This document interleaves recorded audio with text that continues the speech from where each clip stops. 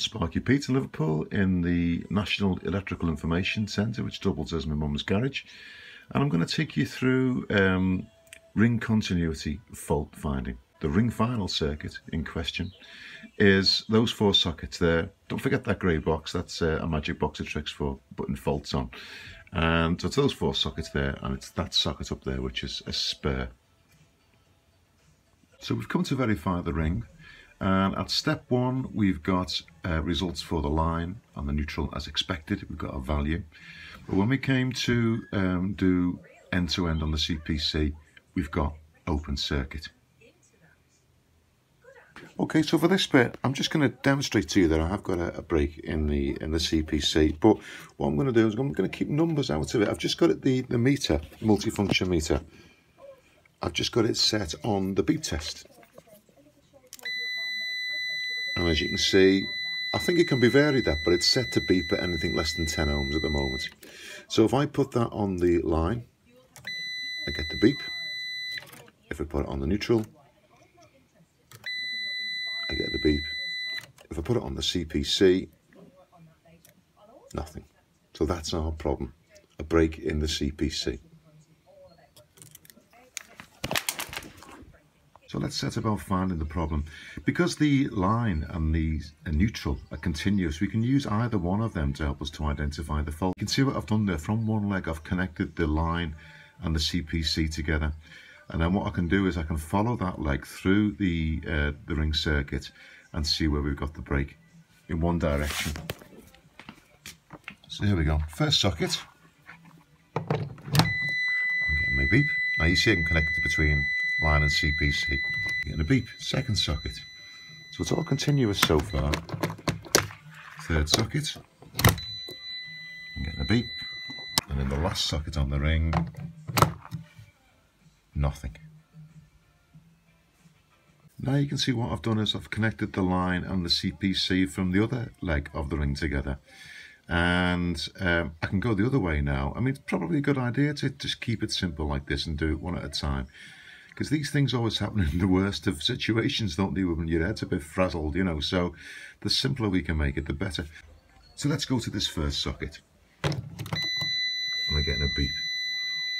So going around the ring from the other end, first socket, we've got a cable going there. Let's go to the second socket. Second socket going backwards, if you like. Nothing. And if we did the remaining sockets, again, we get nothing. Nothing. And nothing. Because obviously, we've got that leg of the ring, the line and the CPC, we've got that disconnected from one another.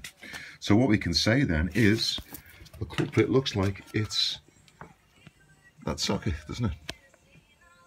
Oh look, there's our problem. Can you see that? The CPC has come out, or was never in the first place. Now, we've got 3 sets of cables in there, because obviously one of those goes up to the spur. So the spur's, the CPC is still connected, but it's that one that goes back to the board, isn't it, that has come out, or wasn't connected in the first place. There's the CPC connected back in. Now, we knew that had to be an accessory, didn't we? Because what are the chances of us putting an accessory on and failing to connect together all of those 3 sets of conductors? Minimal, you know. So we knew that one had to be an accessory, and we found it. What if we've got open circuit on all 3, line, neutral and CPC? Now what does that suggest to you? Here's your opportunity to shout at your mobile phone screen, or the TV screen, or your monitor screen, or whatever it is. Open circuit on all 3. What's that going to be? Well, it's going to be a missed out socket, isn't it? You might have completed a first fix, come back weeks later to do your second fix, and simply forgotten that there's a socket that you haven't put on, and that could be obscured or plastered over. Or the other thing that could be is simply a cable that's been cut through. Unlikely to be you, but let's blame other trades. When you're working with other trades, I mean, it's possible, isn't it, that one? So a cable cut through, or a socket just completely missed off. So again, how do we identify that? So we're going to leave numbers out of it again. Keep it simple. I saw somebody on one of the forums talking about a fault finding like this with milliohm per meter values, and I thought, good luck with that one. Anyway, so leads together, we get a beep. But because of we missed a socket out or a cable's been cut, when we go end to end, we're getting nothing. I mean, if you think about it, if a cable's being cut, it's going to cut all through. What are the chances of just the neutral or just the line being cut on their own? Minimal, isn't it? You know, just the earth on its own? No, that's not going to happen, is it? You know, not with a twin and earth cable like that. Other kinds of cable, it might be relevant.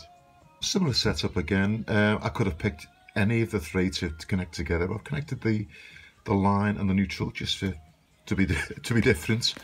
And in my socket adapter, I'm in line and neutral. I've got the first socket, beep. Second socket, third socket. I'm trying to avoid showing you the faults. And the last socket, nothing. So we've got a break between that last socket, well, the fourth socket if you discount the spare, and this last socket. There's a break there, isn't there, somewhere? Let's connect together the other end of the ring, the same line and neutral, and do the same again going the other way. With the other leg connected up, line to neutral, let's go to this, to the last socket, isn't it? Yep. If you go back, I'm trying not to show you the issue straight away. Nothing, but we expect that, don't we? Because that's the other leg, and we can go around them.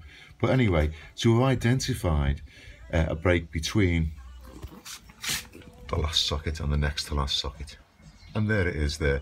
That's normally what sits on there is a little accessory I can put faults on, IR faults and open circuit on, but that's the break. I mean, in reality, missed out socket or a cut cable will give you an issue like that. So there we are. Not something to be experiencing all the time, that one. I would think twice myself in a 40-year career, one of which I've told you about. But anyway, you know how to do it now if you didn't before. Or if you did before, then you've got a bit more food for thought. So there we are. Sparky Pete signing off. As always, constructive criticism, much appreciated. Because nobody knows everything. And there's always more to say.